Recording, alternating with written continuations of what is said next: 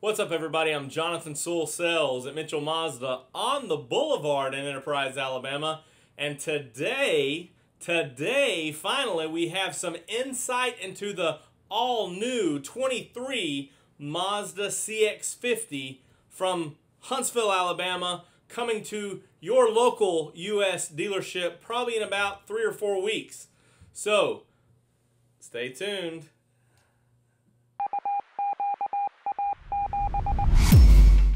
I realize that I'm later than a few folks to share this information, and I was actually waiting to compile specs, sizes, all types of things that I thought they would send to the Mazda dealers by now. However, all we have is the same newsroom article that was released yesterday morning.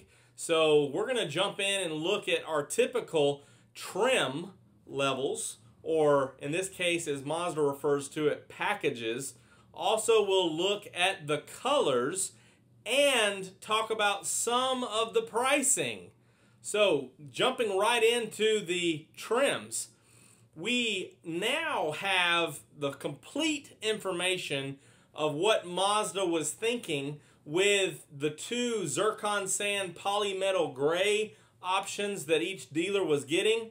We thought that at some point they might sprinkle in a little bit of that famed, excited, waiting for off-road package. Not so fast, my friend.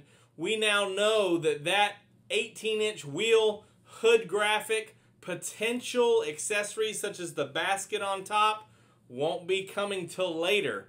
That is the 10th. That's right, 10. The 10th package or 10th trim level that the CX-50 will offer, and that's coming out later on, and we aren't even talking about hybrid powertrains yet. So let's jump into this exclusive, but 9 packages on the CX-50. And we're starting off with the 2.5S. All of the 2.5S will have our 2.5 liter naturally aspirated 4-cylinder engine with 6-speed automatic. So we have the 2.5S. Just a few things to mention on this because there are some gaps in the information that was shared on the newsroom or in the newsroom.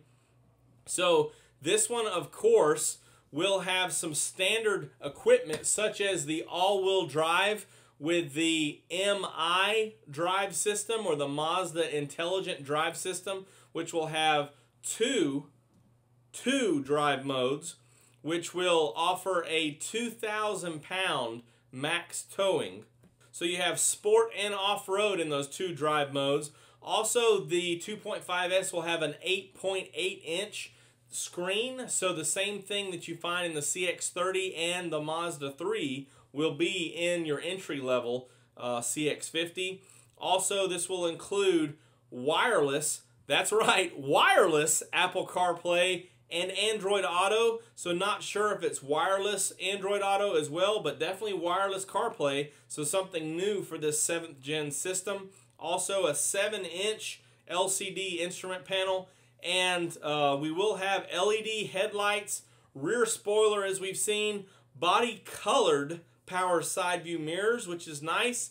And then of course everything will have the black signature grille, the wing, and the same grille, but also we'll have the dual exhaust in the back and LED headlights. Safety continues to be a priority on the CX-50 like all other Mazdas, so you will have the full iActive Sense safety suite, which includes blind spot monitoring. So standard on all will be blind spot monitoring, as well as rear cross traffic and the typicals: lane departure alert, lane keep assist, advanced smart city brake support with pedestrian detection.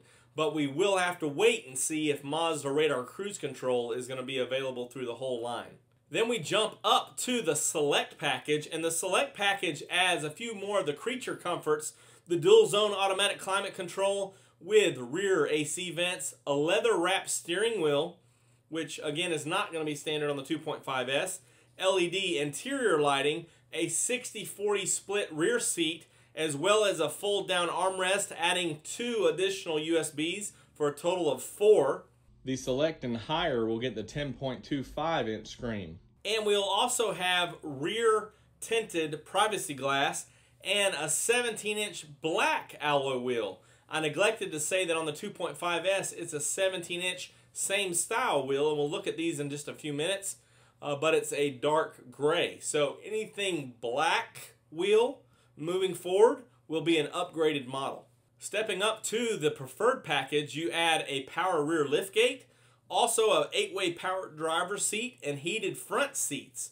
Also, CX-50 heated side mirrors, so more rugged, more outdoors, more availability of heated side mirrors. So on the preferred and up. Also, you'll notice that I didn't mention the interiors on any of these first 3 trim levels because I'm not sure if we're going to see a cloth on the 2.5S, then upgrade to full leatherette, or what we will see moving forward. That's one of the items that's left out. But moving on to the Preferred Plus, the Preferred Plus adds the pano roof. That's right, so you add a pano roof even before the premium packages or premium trims. Right after the Premium Plus comes this premium package, and you add bows, full leather, also a 6-way power adjustable passenger seat, and the full leather, of course, is going to be black or the unique terracotta. So excited about that. And of course, you also add 2-position seat memory. The Premium Plus is where it all begins for me. So the Premium Plus adds the 20-inch wheels, the new style pizza wheels as I've been referring to them. So 20-inch wheels on Premium Plus, not Premium. So you still have those 17-inch gloss black available.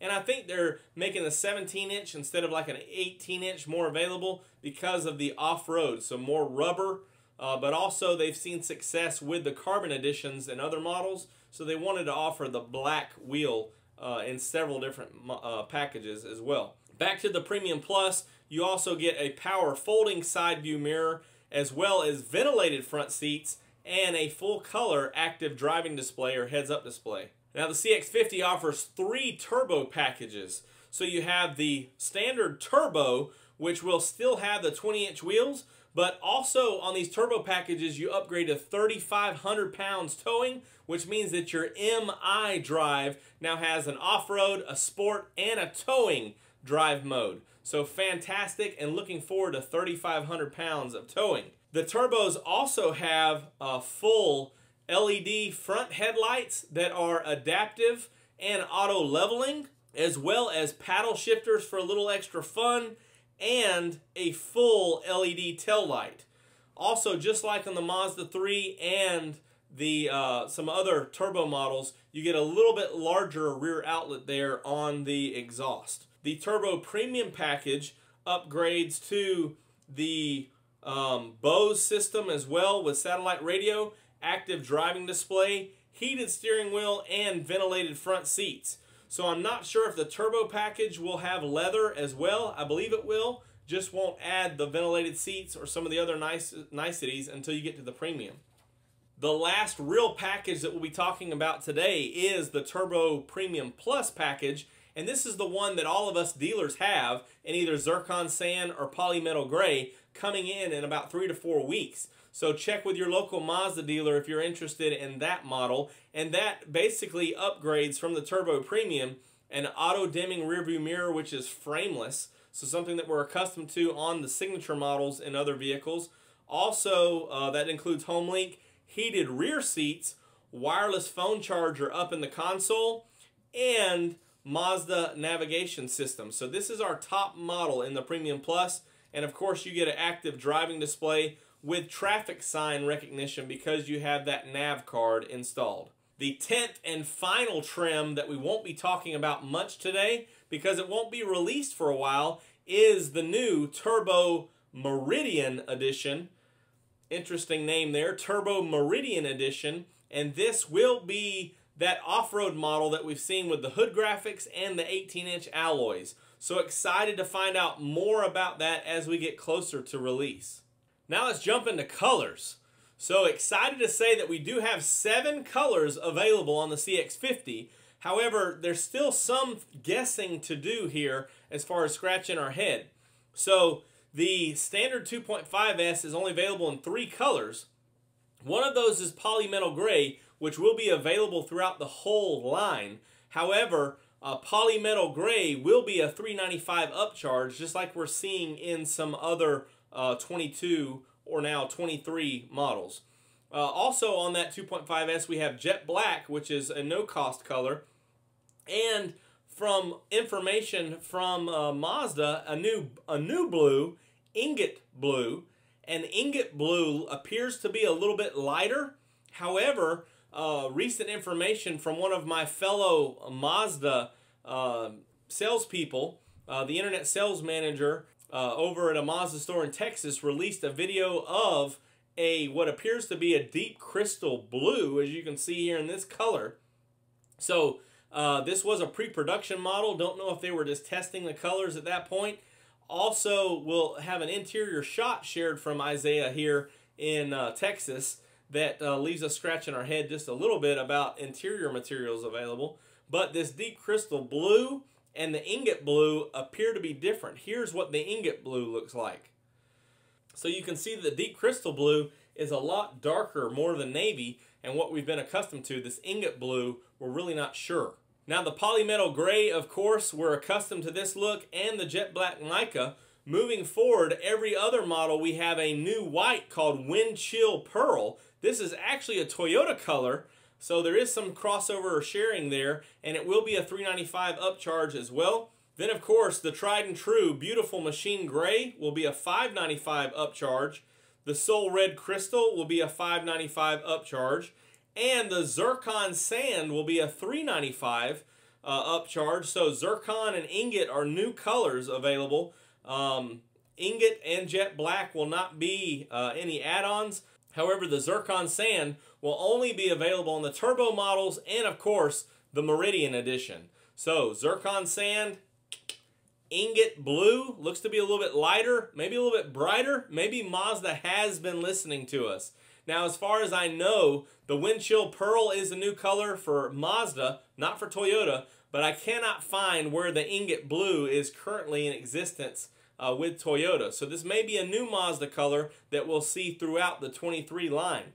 Here's to hoping. Now, speaking about the interior colors, of course, we expect some type of beige or sand and black interior moving right along.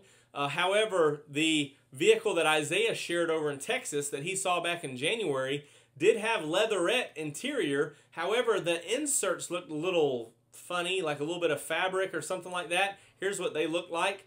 So not really sure what we're going to see on that 2.5S. It doesn't mention in the information we have shared whether we see a cloth and a leatherette or some mixture of that. Of course, as you're talking about more rugged and more outdoors, you expect some leatherette for durability, but also they might have some new type of cloth weave to be more water resistant and things like that. And the full leather, of course, is going to be black or the unique terracotta. All right, let's jump into pricing. Now, if you've been looking on the internet the last 24 hours or so, you've seen that some people were kind of surprised at the pricing of the CX-50. I think Kelly Blue Book actually said it's more than a CX-5, which is what we've been expecting the whole time. So that 2.5S actually starts at $26,800, which again, for an all-wheel drive, larger vehicle, I'm very satisfied with that. And of course, we do have some good standard equipment on that, even though we're not sure what the interior is actually going to entail. But of course, with Destination, that's $28,025. Then as you move to the Select, it's $28,200 before Destination. Then $29,500. Then the Preferred Plus. The difference between the Preferred and the Preferred Plus, if you remember, is the pano roof. So for the pano roof, you're actually paying about $2,500. But that thing sure is pretty. Then from the Preferred Plus to the Premium, which is a few goodies, including leather interior, it's $34,400. Then to go to the Premium Plus, you go to $36,400. Then the first turbo model is $36,400 plus Destination. Then the Turbo Premium goes to $39,550, and the Turbo Premium Plus which is kind of that signature or top model, is $41,550, which with destination is $42,775. So many of you on the channel and in the Mazda Passion group on Facebook thought we'd be targeting somewhere between that 42 to 43 price point. So you were absolutely correct. And of course, we don't know pricing for the Meridian Edition yet, but I expect when you go from 20s to 18s, maybe a little bit of a hood graphic, I think you're still going to be somewhere under the 44,000 range after destination, but definitely under 45, unless they throw a lot more accessories at this Meridian Edition that I'm not expecting. But we're right there in that $43,000 range, maybe with give or take a little bit of all-weather mats. So right on point to what we were expecting. Of course, the signature CX-5 is right at 40,009 or 41,000. You know, right in that before port installed options. So for the CX-50, similar equipment in terracotta even for 43, I think is a very good price point. And then to go back to the beginning and start, that's right, go back to the beginning. At 28,025, I think this is a fantastic vehicle for that price point. And even if you upgrade to the Select to get a little different wheels, a little bit larger screen, you're still under $30,000, which is really nice. So that wraps up this edition of Mazda News Update with a blend of Mazda crossover news and a 2023 Mazda CX-50. I'll be here on the boulevard, keeping my ear to the ground for all new information CX-50, and I still have some questions about actual sizes, actual specs, and what interior actually will be standard on the CX-50. According to Garrett, my buddy on the ground at the factory, he hasn't seen any cloth interior or any other interior materials other than leather being installed on these, as we expect, because all premium pluses are coming first, and then you expect to be more of those premium models coming after that. So it'll be exciting to see what offers we actually have and when more information is available. So check out some of this information on the CX-5, and we will be here and see you on the next one.